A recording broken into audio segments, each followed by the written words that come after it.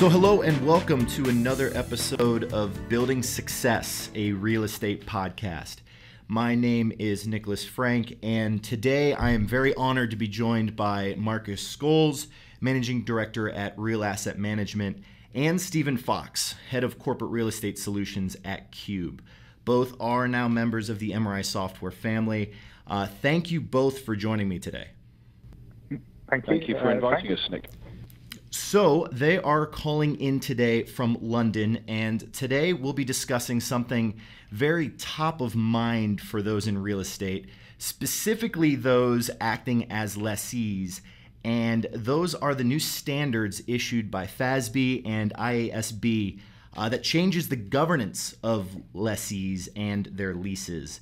And I'd really like to dive right into it, and I'll start with you, Marcus. Can you give us maybe a 2-minute synopsis of these new lease accounting standards?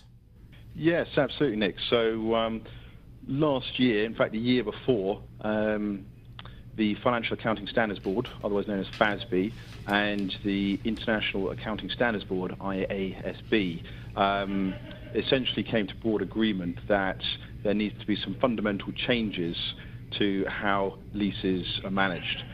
Essentially, there's two different types of leases. There are operating leases and there are financial leases or finance leases, sometimes called capital leases. Now, the operating leases, as it stands at the moment, do not appear on a company's balance sheet. And some people consider that to be unfair, as it were, because there's a lack of transparency. So these two accounting standards boards have come together and come to agreement that these operating leases need to be put onto the balance sheet to provide transparency, and that's really that's really why this new legislation has come about. So, are any of these standards affecting the financial leases in any way? Not so much the finance leases, otherwise called capital leases. This is really to do with the operating leases. So, an operating lease is a lease boiled down in a simplified manner, a lease where the lessor will not end up owning the item, the asset, at the end of the day. So this could be a company car, which is maybe leased for 2 years. Obviously, that's very different to a finance or capital lease, which may be, for example, a building where you've got a mortgage essentially for 50 years and you will end up owning the building at the end of the day. So that's the fundamental difference. Now, the capital leases and finance leases are already on the balance sheet. So the asset associated with the lease it gets depreciated and it is on the balance sheet. It's fully transparent for everyone to see. Operating leases currently are not. So it's entirely possible that a company, and I use the term company, but it could be local government, could be central government, it could be a not-for-profit organisation, has got a significant amount of debt, leases, which are not on the balance sheet and are therefore not visible. So really this is only affecting the operating leases. Got it. So that explains what they're for. Can you maybe explain in a little detail why this has come about, who this is really meant to benefit? It's a really good question. Anybody who has any financial interest in an organisation, as I mentioned earlier, it's not just companies, but let's talk about companies for a minute. If I'm an investor and I'm considering investing in a company in Hong Kong, and there's another company that does a very similar business in London, I want to research those companies. I want to find out as much about them as possible. And one of those key things I'm going to look at is the accounts. And I think most people would agree that it's fair and reasonable if, when I'm looking at both of those companies, I can see exactly what debt those companies have. And at the moment, it could be stacked so that the company in Hong Kong has a huge amount of debt, which is off the balance sheet, which as an investor I cannot see, whereas the company in London doesn't have any operating leases, has all of their leases on the balance sheet. Now, as an investor, I'm a bit blind at the moment, and I think the accounting standards boards have realised, well, that's just not fair. And this is, again, not just for companies, government organisations, not-for-profits, and anybody who has a financial interest in those organisations and wants more transparency. Those are the people that are going to benefit from this new legislation. Sure, that makes sense, Marcus. Steve, I'm going to move over to you. I could see how for many organizations, they'll look at these new standards as probably time consuming. Are there upsides to businesses kind of going through this new process? Probably one main benefit, I think, for organisations, I think this standard is going to be quite burdensome for them, especially over the next 12 months and even on an ongoing basis as well, to sort of manage data and the calculations that need to go onto the balance sheet.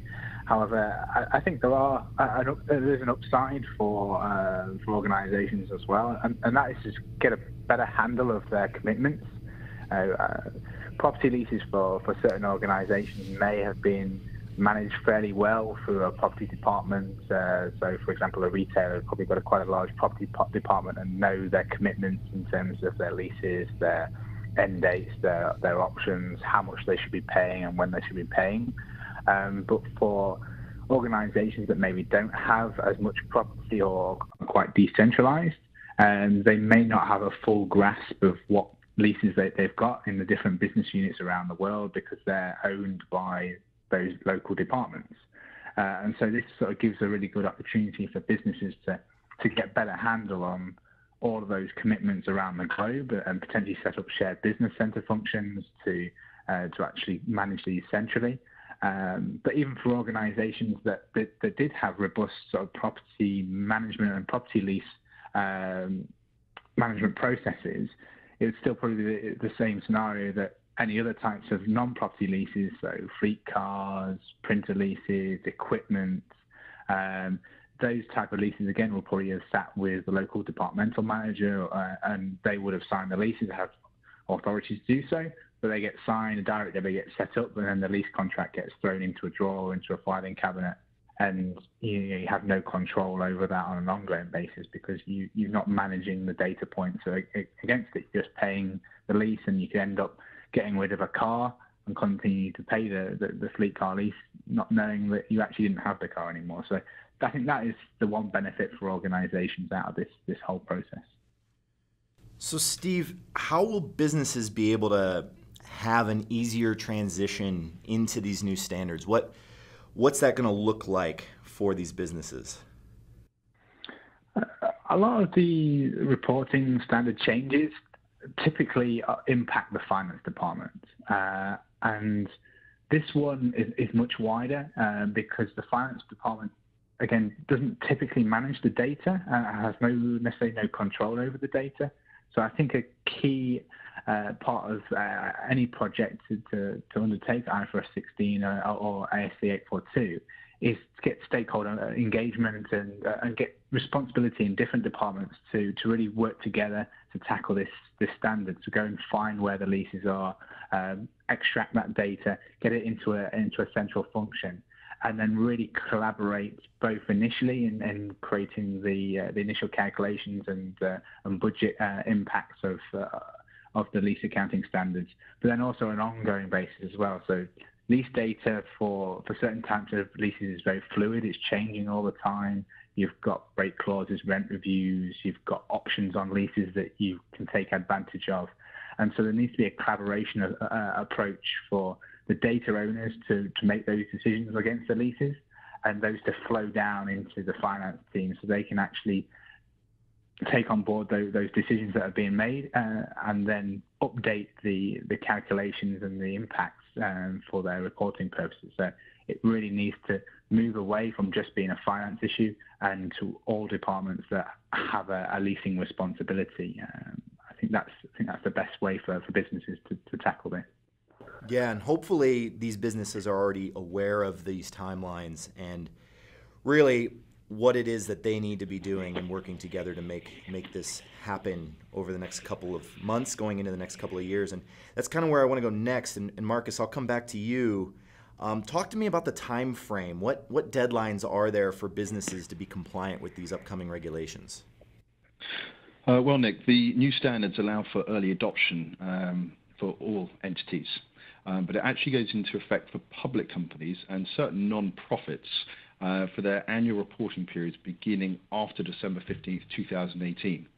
Now, private companies will have more time with the new standards going into effect for the fiscal year beginning after December 15th, 2019. There's a couple of other things to note as well. The new rules apply to all lease contracts that are in place on the effective date, and not only to leases that begin after the new rules come into effect. So, time is ticking, and organisations really need to sort of get on with looking into this and get, taking effect with the rules. So what kind of challenges or obstacles, and this question is really for either of you, can you foresee in kind of the near term with people trying to meet these regulations? I'll go first if you like, Marcus. I think data is the biggest challenge here. Actually understanding what lease commitments a business has is a huge undertaking that needs to be had. And as I mentioned earlier, that's not something that the finance people can do alone. They really need to educate the rest of the business for them to understand what impact this standard is going to have, and for them to go off and find all of their leasing commitments. And some of those leasing commitments might not necessarily be something that the business itself has signed up for. It might be something that one of their suppliers have signed up for, a commitment that is directly resulting from the business that's being conducted with them. So, for example, a controlled manufacturing environment that's been dictated up the supply chain, and that might class as some element of leasing commitments for the business. So it's really understanding that data and getting early adoption to go and find those leases and then starting to model. Yeah, I agree with you. Essentially, data is a big issue. Getting that data ready, getting it scrubbed. A lot of the data at the moment sits in filing cabinets. It's not held digitally, and that's going to be a huge problem. A lot of this data is held at local offices, regional offices, and not held centrally in a database or at the headquarters. So there's a lot of groundwork to be done to collect all this data. There's the obvious timeline issue. People as well. I mean, there's a lot of different people that will need to get involved in this project. It's not just the accountants. Risk managers will now need to get involved in this process as well. Technology is another obvious one. Organisations will need to get systems in place. Their current systems may or may not be able to manage the new legislation. So a lot of organisations are going to have to go to market, evaluate systems, and then go through the process of getting that data into the system, get it tested all in time. So there's quite a few different pieces that need to come together in order to have a successful result. So those are the main challenges that I can foresee. There's only 12 months left as well, so that timeline is really sort of getting shorter now as well. So I think that's a big challenge for businesses and handling. Yeah, I mean, are there any other things you'd like our listeners to be aware of when it comes to these regulations, the ASC 842 and IFRS 16?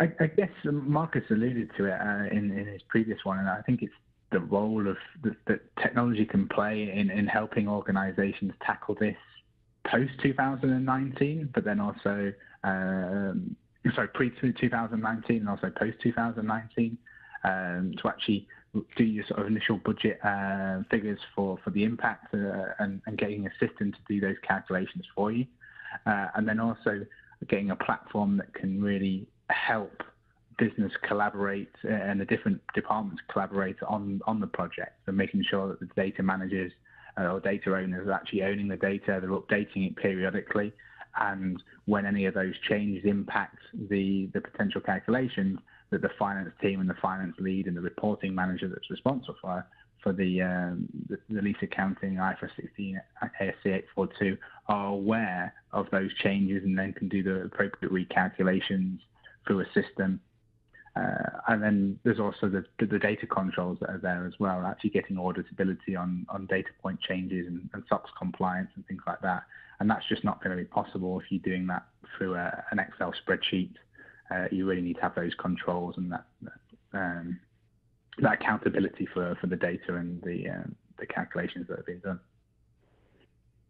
Yeah, absolutely. And looking at the opportunities, the new lease regulations can be seen as an opportunity to upgrade platforms that may previously have lacked investment. Typically, revenue-generating systems within organisations get a lot of the budget and the time. Well, due to the new legislation, this can actually give the accountants and property managers the opportunity to secure funding to upgrade or replace legacy systems, because they have no choice but to become compliant, and they will need systems in place. So, the impetus for change, is in the air, and that could well be an opportunity. Well, Marcus, Steve, I certainly appreciate you, both of you, taking the time to join me today. I'm sure the coming year will be exciting times for both of you. We can't wait.